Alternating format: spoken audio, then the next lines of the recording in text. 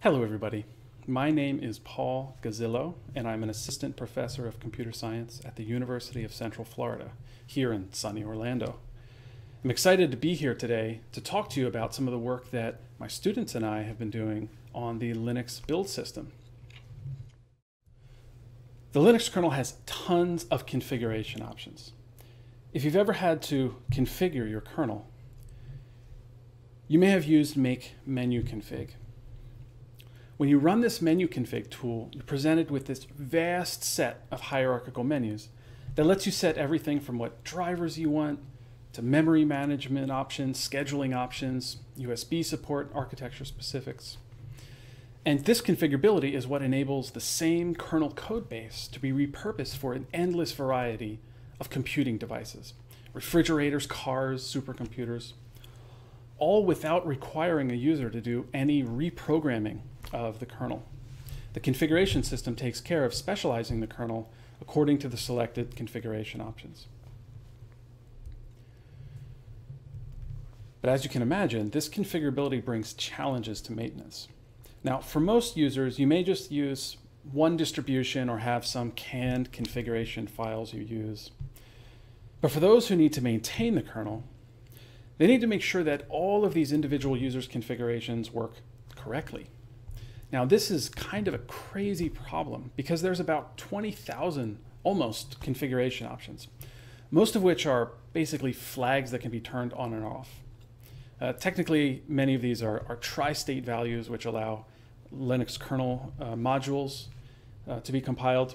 But basically, these options, most of them can be turned on or off. Because there are so many choices and they can be combined in virtually endless ways, it's as if there's really trillions and trillions of different kernels combined into one code base. And this is a challenge for maintainers who need to account for how patches affect all these different configurations of the kernel, and how testers need to pick what configurations to use when they're testing new changes to the kernel. Testing is even harder because you have to actually recompile the kernel for each configuration that you want to test. And it's not always straightforward to tell what configurations are affected by a given patch to the code base.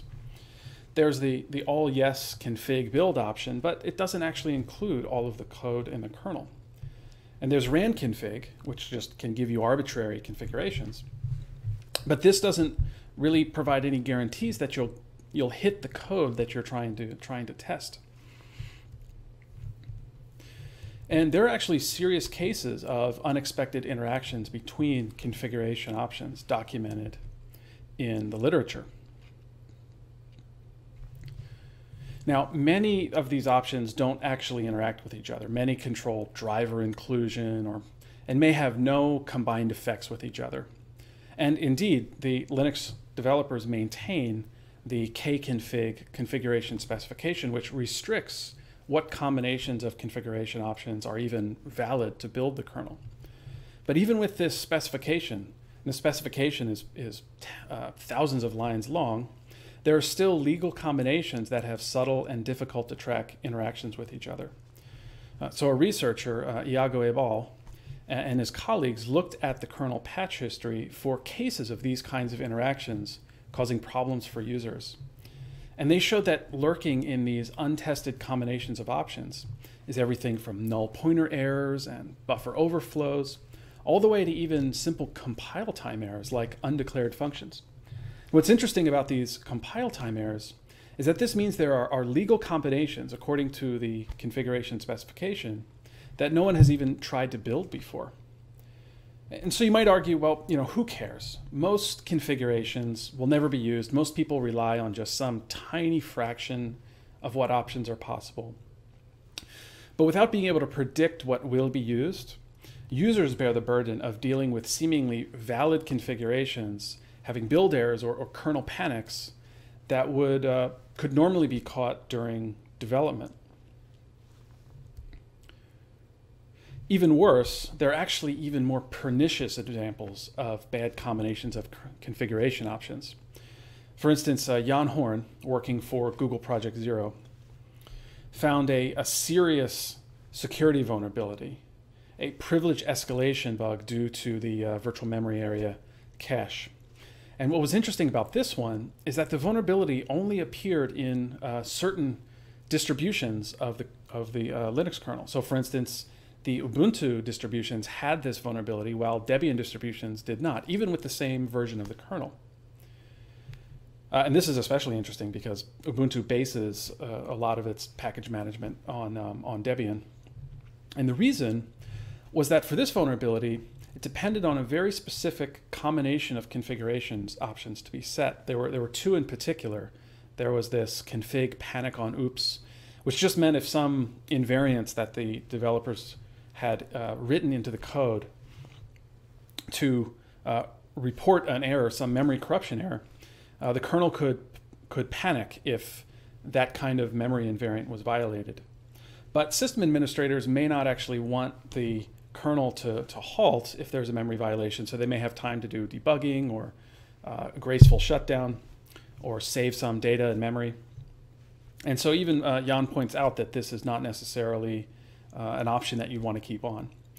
The other option was this security dmessage restrict. So dmessage is a log of kernel messages, and this option can restrict user space access from accessing this log. And it turns out that the vulnerability relies on looking at that log in order to find pointer addresses. This VMA cache vulnerability is due to a use after free or a dangling pointer vulnerability. And in order for, and it has a very complicated series of steps in the vulnerability.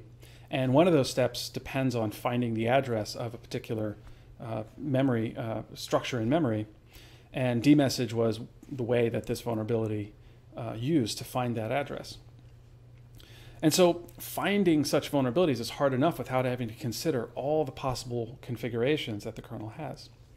And I even speculate that this kind of configuration-related vulnerability might even be a vector for adding backdoors to open source software. If you think about open source software, and one of the benefits of it is that you have a lot of eyes and a lot of people looking at the software and trying it out, making sure it's not broken or vulnerable. And the code is open source. So if somebody tries to add some obvious backdoor to code, you would hope that with enough people looking at it, it'll get caught.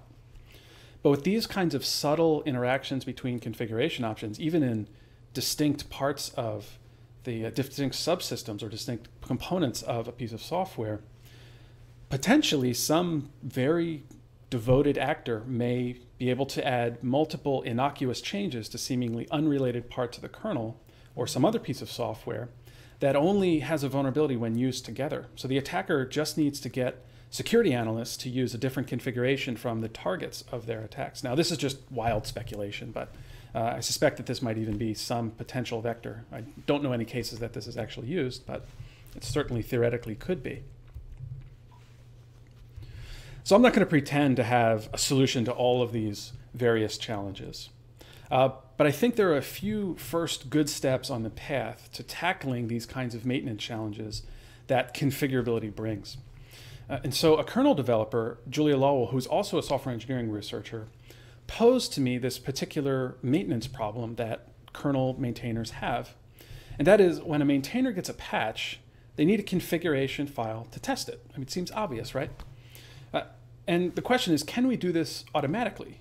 And that's because even if a submitter creates a patch and submits some configuration file, if they submit one at all, there's no guarantee that that configuration actually exercises all of the patched code, and certainly not all of the various combinations of configurations that that patched code might touch.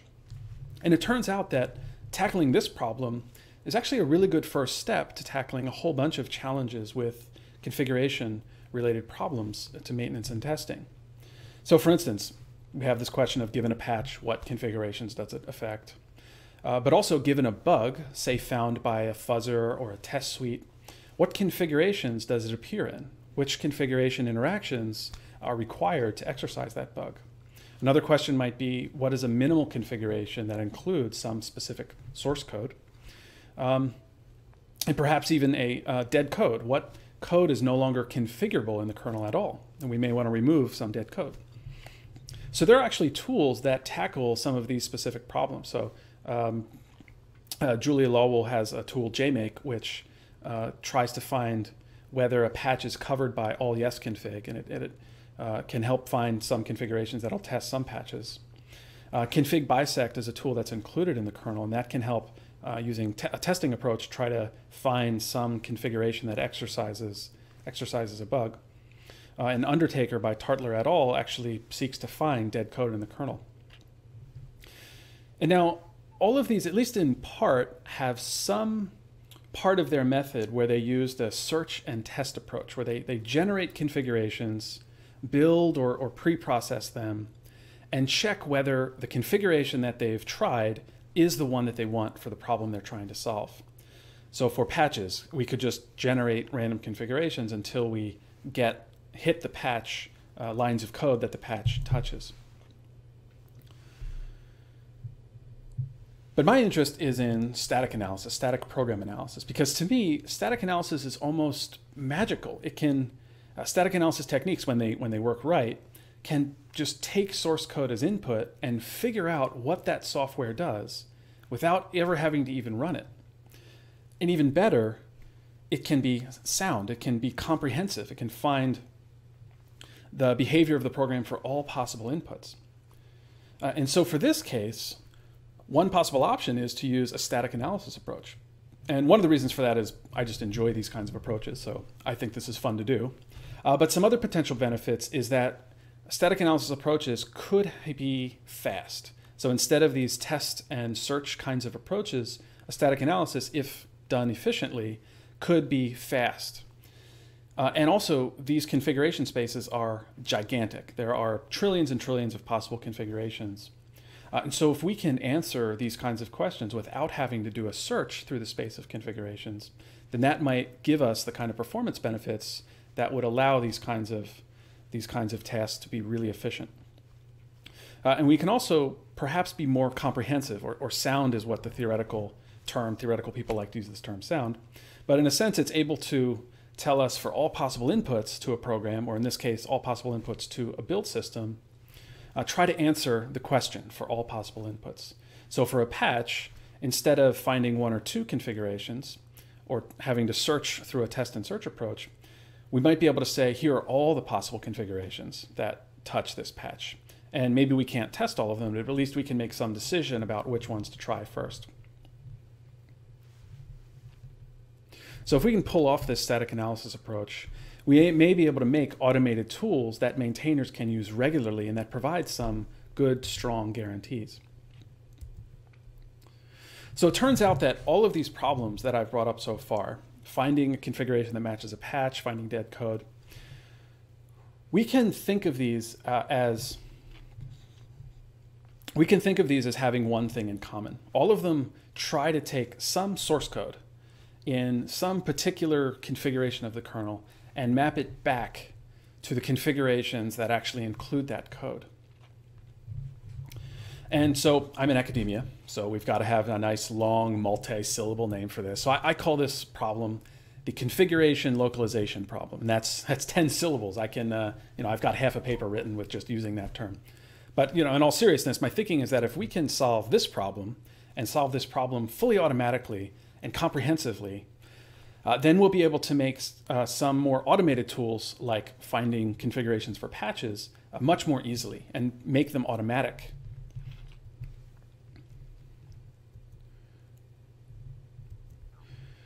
So this is really the crux of the work I'm doing in this area, that if we can automate these configuration localization problem, then we can find automated tools for many of these problems.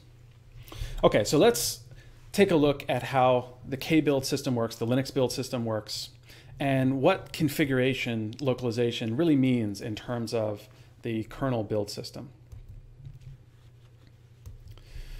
So at the bird's eye view, the Linux configuration system is this basically a big program that takes in your .config file, which has all of the settings you want for your particular kernel, and it produces your kernel binary.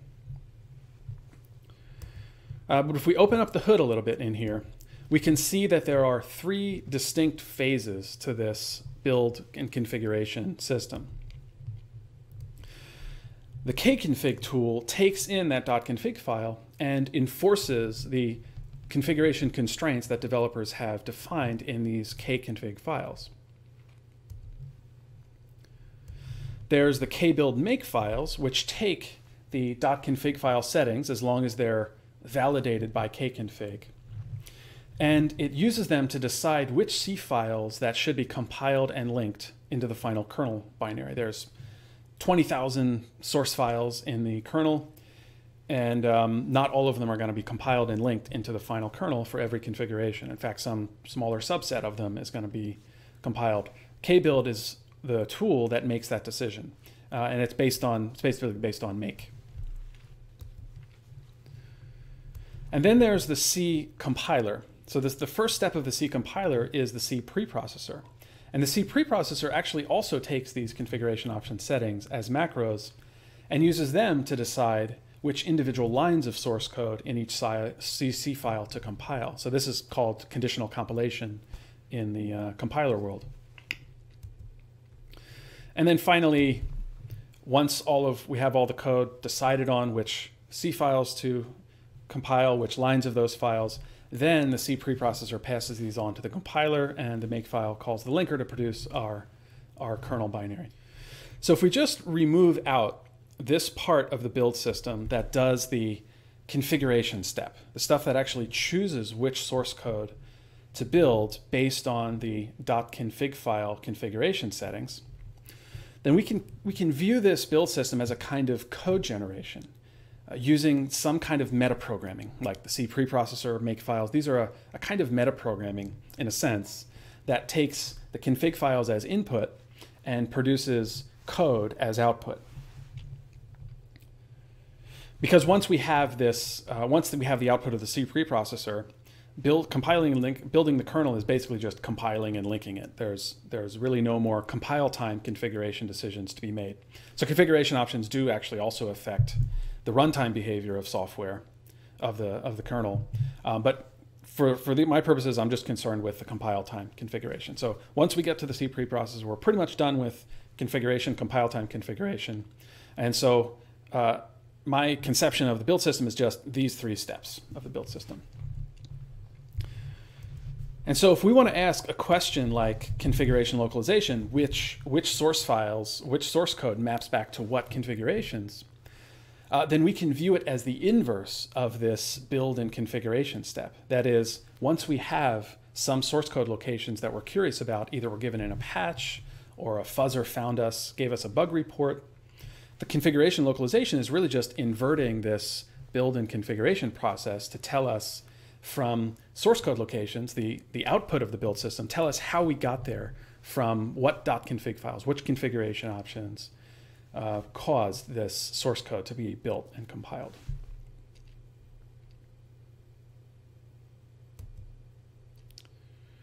And so this is not necessarily so straightforward for a number of reasons. For one, it's almost like, it's kind of analogous to a hash code.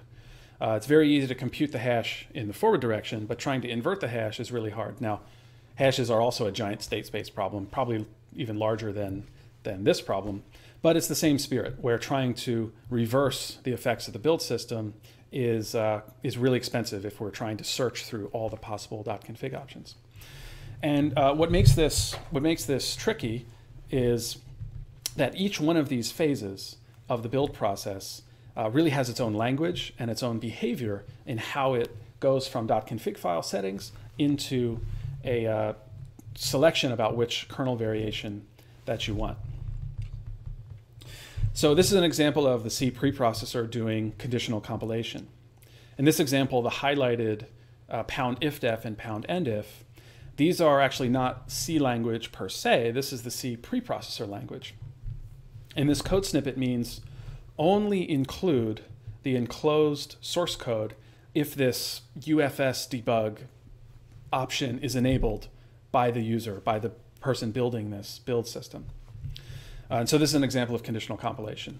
This code within this ifdef and endif block only appears in kernels where the config UFS debug option is enabled. So if we want to figure out how we got there, we need to understand how the C preprocessor chooses source code based on configuration options. Kbuild makefiles do conditional compilation of entire C files. In this case, these source files here, balloc.o, cylinder.o. These are the object file names of these source files. These are only built, well, so first of all, they're linked into this ufs.o file. But all of these files are only compiled and linked if the ufs.fs configuration option is enabled. That is, if you have Unix file system turned on in your configuration, if you've turned that on in menu config or however you're configuring the kernel. And so this syntax is a little weird. I'll talk about this a little bit later if you haven't seen this before. But this is how, in Kbuild, this is how developers specify that certain files should only be compiled and linked under certain configuration options. And lastly, the Kconfig system restricts when these options are allowed to be enabled. It encodes dependencies between these options. So for instance, in this case, the UFS debug option can only be enabled if the UFS FS option is turned on. And even more, the UFS FS option can only be turned on if the block option is turned on. And there are thousands of lines of these dependencies described in Kconfig, and this provides a real challenge to trying to figure out not only which configuration options lead to which code, but which configurations are actually viable according to these constraints. So the main crux of the solution that I'm approaching for this, the static analysis approach to this, is to first take each of these contributors to the build and configuration encoding in this build system and see how they contribute to the buildability of the software. So they each make their own contribution to it. But for configuration localization, all we really care about is how the buildability is included. We don't really care whether how the linking works. We don't care so much about the C code itself. All we care about is whether these three phases, how they influence the buildability of given source code.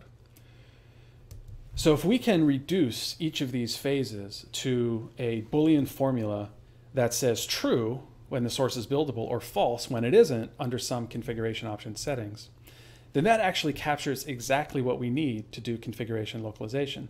So imagine that we have these giant Boolean formulas for each phase that take in every configuration option and evaluate to true when a piece of source code is buildable under that configuration, and evaluate to false if a given piece of source code is not buildable.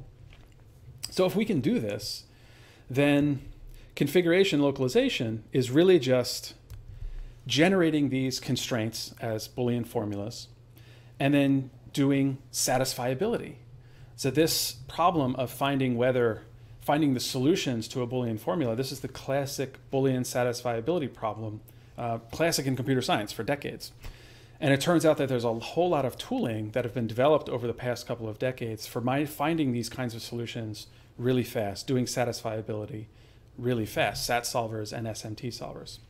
And so now this configuration localization problem, which seemed like a giant search space problem, is now reduced into just finding constraints from this build system for given source code, and then just using a SAT solver off the shelf to find possible solutions to that, find whether it is solvable, and use those solutions to generate .config files that should work to build that code when passed into the normal build system, the normal Linux build system.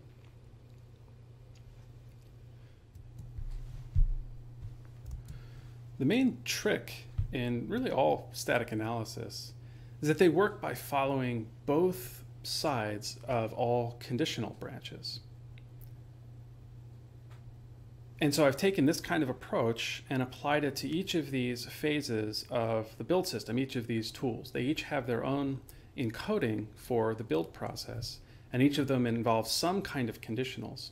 And so if we can follow both sides of the conditionals and preserve the path conditions for all sides of all conditionals, then we can preserve this configuration information about each piece of source code that gets generated by the build system.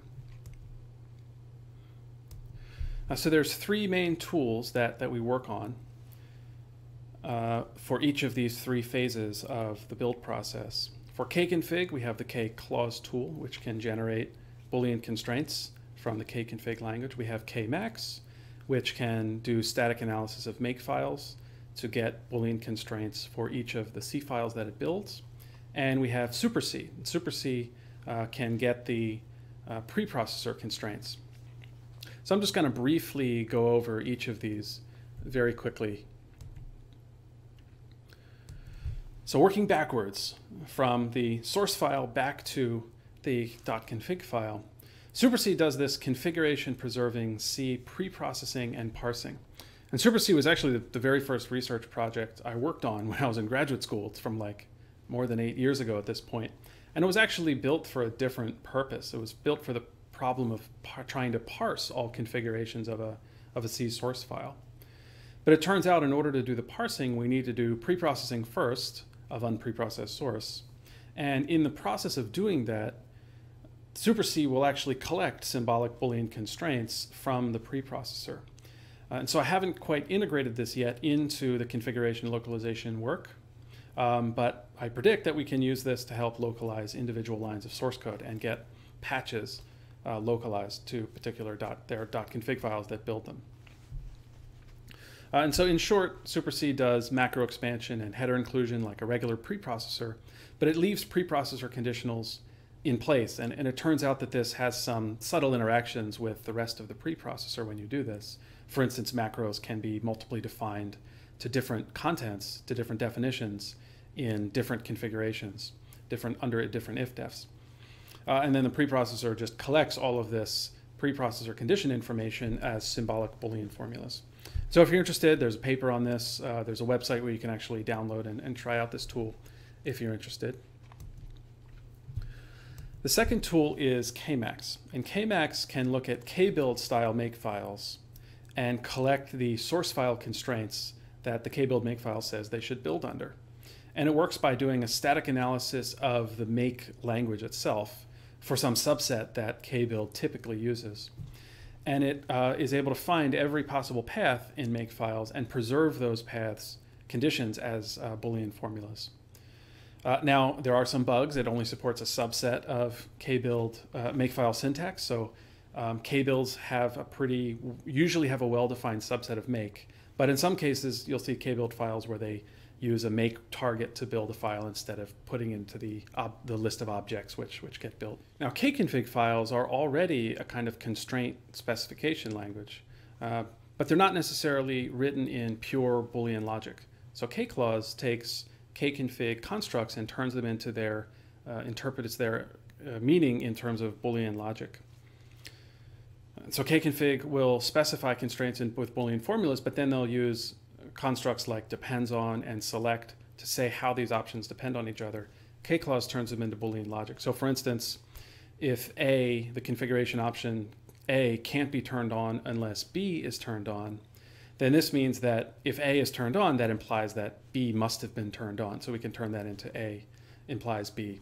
And there's a bunch of subtlety around reverse dependencies. There's some bad practices for reverse dependencies that are still allowed, choices. And so we've had to actually open up the Kconfig tool source and see how it interprets these different constructs in Kconfig. This is still work in progress that I'm working on with my two new graduate students this year that I've gotten, JOO, my first graduate students actually, JOO and Necip Ilderan. And this tool is largely done. We haven't written a paper on it yet. We're working on that now. But that tool is actually part of the same repository as Kmax. And so now I'd like to give you a demo of some of the tooling that right now combines the Kclause work for Kconfig and the Kmax work for the Kbuild makefiles. So what we can do with Kmax, or with Klocalizer, we can give it the name of a particular source file in the source tree. We can use the .o or the .c extension. Klocalizer will convert between it. And what it does is it computes the Kbuild constraints on the fly by running the Kmax tool. But the Kclause formulas, these take a little bit longer to compute, so it uses a cached versions of these. If I were to have to generate these on the fly, so I'm in another window now where I'm generating these on the fly, it would take about 2 to 3 minutes. And that's maybe not so bad. It only has to be done once per Linux version. The problem is that there are about 20 architectures, and each one has its own Kconfig specific files that have to be generated for each architecture. So if we want to generate all of these for all architectures, it would take about an hour to do this. But it only has to be done once per Linux version, not once per run of the tool. Okay, so once we have this, will take a little while, and we're working on making this more efficient. Once we have that, we're able to just use the cached version of those K-clause constraints, and that's what we see here. We see that those cached versions getting used, and it takes just a few seconds to check whether it's satisfiable or not to build this allowed compilation unit under the x86 architecture. And so I can compile this. I can compile this by running, I first run old def config because we haven't supported emitting default values for the configuration options yet. But I use old def config to get the default options. And then when I go to build this allowed compilation unit, we can see here at the end of the build, we get that file being built. Now, it turns out that this file is also buildable if we do make all yes config. But not all compilation units are available under the all yes config configuration. For instance, this squashfs decompressor multi is a mutually exclusive choice between other decompressor options in that particular file system. And doing make all yes config, if I try to build this compilation unit, it'll take a second to build. If I try to build it, the makefile Kbuild is going to complain to me that there's no rule to build this file. So I can use Klocalizer to figure out the constraints under which this file gets built, and it'll tell me here that yes, I found constraints that are satisfiable, and then it'll generate an arbitrary configuration that is able to build this compilation unit. So now if I run old def config to set the default values, and I go to build this file, now because of Klocalizer's generating configurations that satisfy the constraints, we should be able to get this built. And we see here that now decompressor multi can be built. So what about other architectures? Other architectures are trickier. So for instance, if I try to build this PS3 driver, PS3 disk driver, even with all yes config, it'll go through a little, it's going to complain to me that there's no rule to make this driver. What Klocalizer can do something really simplistic. It'll just look at each architecture one at a time and check to see if it can find some architecture in which the build constraints are satisfiable. So we can see here that for x86 it says the constraints are unsatisfiable. So then it just tries the architectures one at a time in this predefined order. And the user can specify which architectures they want to try. They can just try one, they can try all, they can change the order. But right now, Klocalizer does something very simplistic. It just tries each architecture one at a time, looking to see if it can find some architecture in which that compilation unit is compilable. And so here it found that PowerPC, the constraints for PowerPC are mesh with the constraints for building PS3 disk. Now, because I need cross compilation to actually be able to build this compilation unit, I use the make.cross tool, super useful tool. It automatically downloads any cross compilation tools you need. And Klocalizer will just spit out the instructions you'd need to cross compile it using make.cross. And now if I go and try to build PS3 disk, hopefully this should actually compile for me. And it's building, and indeed we got PS3 disk. Now Klocalizer is still work in progress. It certainly breaks sometimes. The K-clause formulas are not yet perfect. I'm giving you examples where things work really well, but of course there are still bugs in this. So that's my talk. Thank you very much for watching. I hope you got something out of this. I hope this might be useful to someone. I am in academia, but I really hope that some of these tools will actually have some benefit in industry. That's why I'm really so excited to be here talking to the Linux developer community. And so I have a website, configtools.org. That name was apparently still available. That has links to my website and some of these tools. And you can find more information and download and try out these tools yourself. I welcome lots of feedback. These are still research prototypes, so please give me feedback, make GitHub issues, and hopefully we can make these tools useful for maintainers. Thank you, everybody.